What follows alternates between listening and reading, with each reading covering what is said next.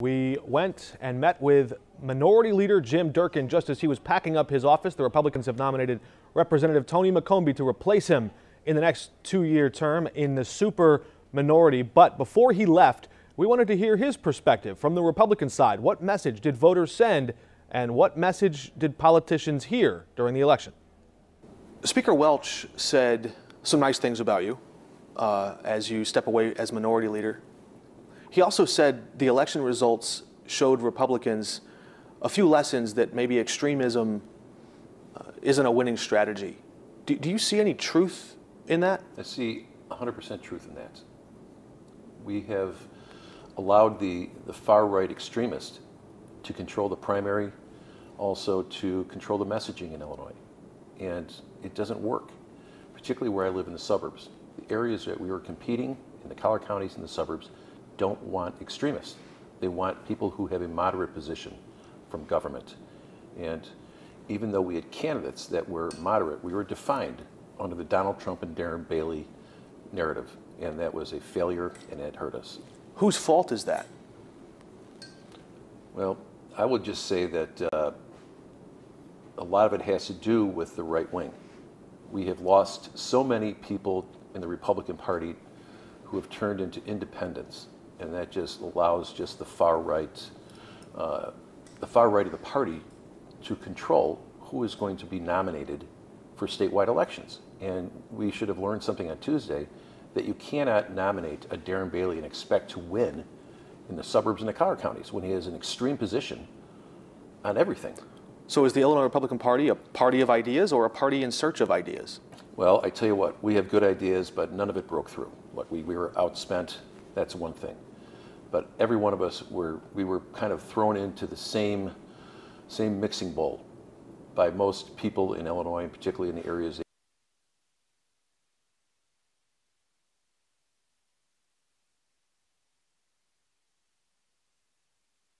that we were competing as part of the Trump-Bailey Republican Party, and it was very difficult to break free from that.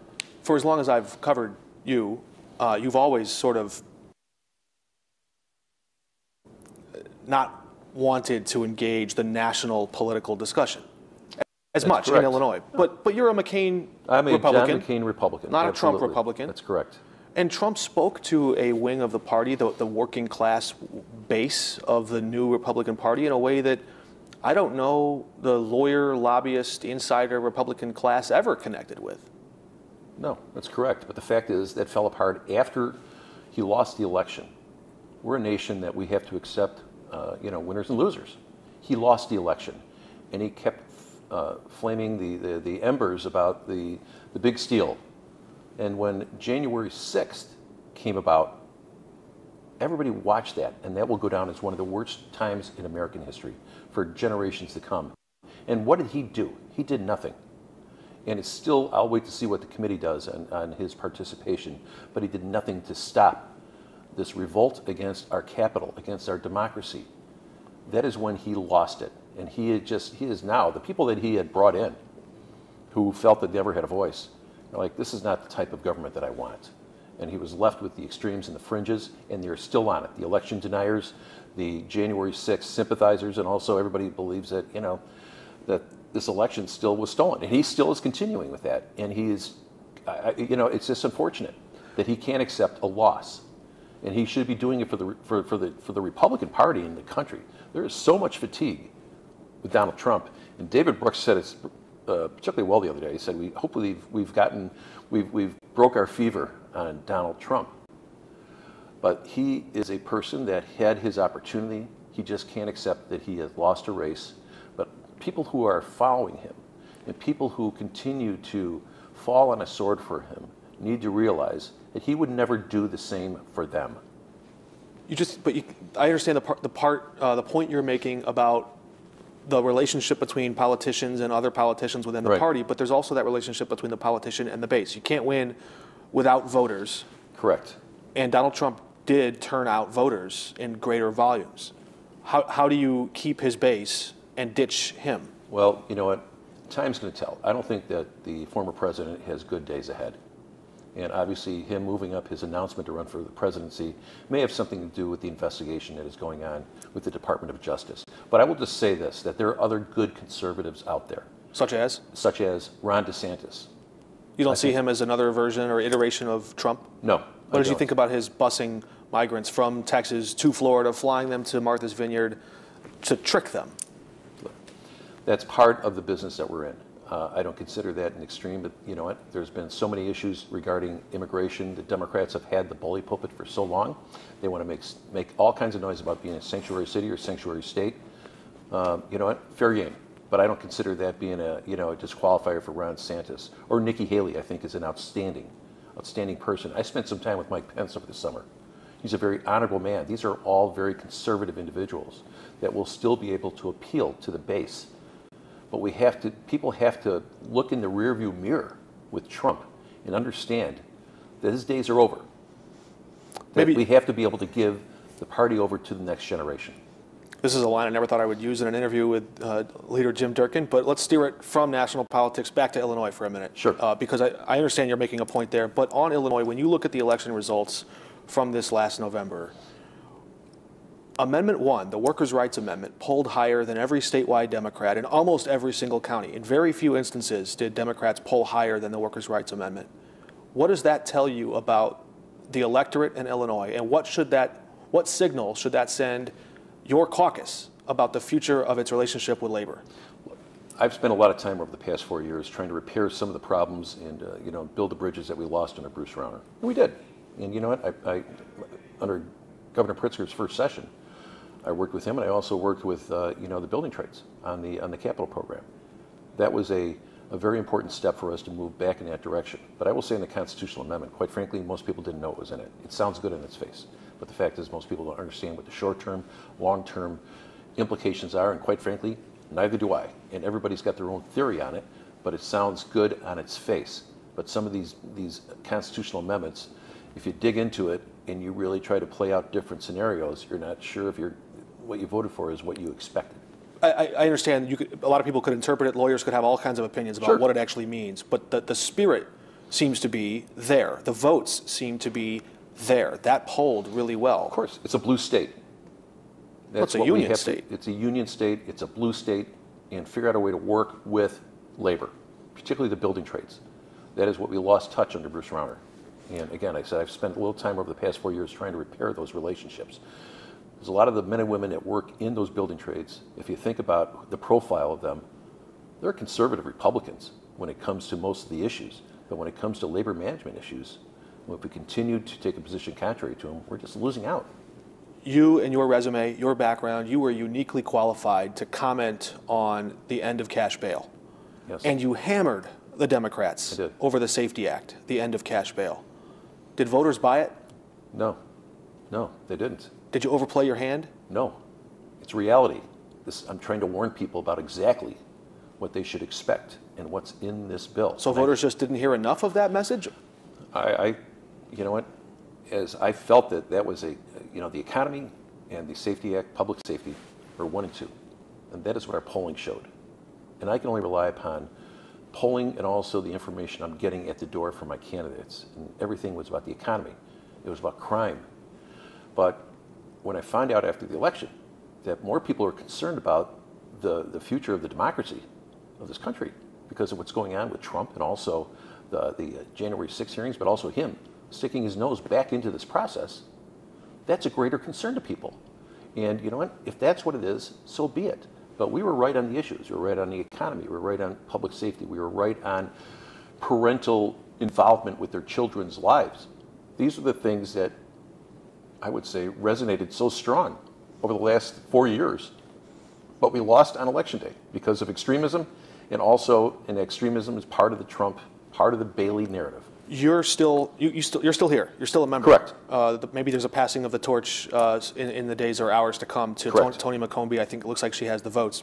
While you're here, Speaker Welch just told us moments ago he's committed to seeing a bill advance that will clarify the Safety Act before January 1st. Is there any version of that bill that is not just repealing the whole bill that you could vote for? Well, they've never invited myself nor anybody from my caucus to any of these meetings that they're having, these working groups. I would strongly suggest to Speaker Welch to allow myself and also some people in my caucus who've actually tried cases like myself, understand the criminal justice system, to provide some type of our thoughts. Let me give an example. 2 years ago, Representative Slaughter presented a bill that was going to outlaw deception during interrogations of juveniles. I'm a prosecutor. That doesn't sound like tough on crime.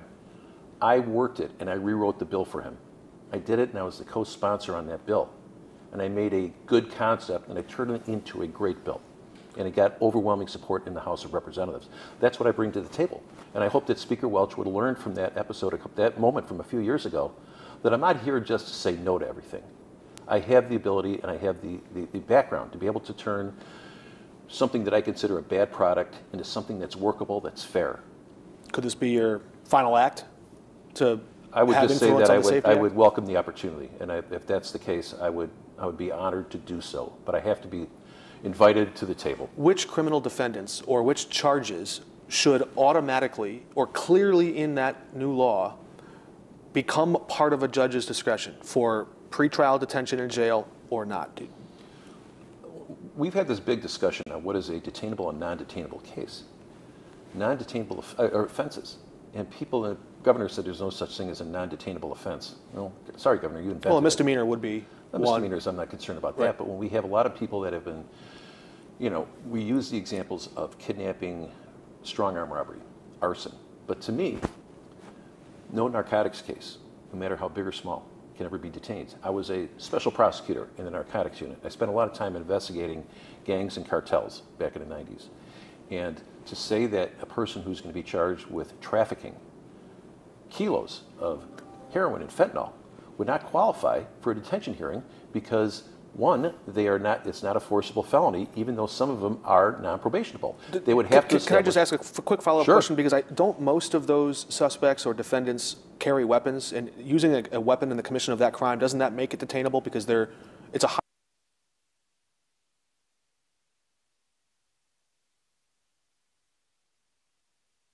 higher charge, no? It's not a UUW. It would have to be it's a class 3 felony, along with the class X. I don't believe that's the case. But a lot of these cases, just someone who is charged in one of these busts that we see on the highways. I live right off the heroin highway over in 88. Mm-hmm. We see them all the time, where sometimes there are firearms, whether that they can tie that up to upgrade, but if they don't, just the sheer fact that someone is trafficking or someone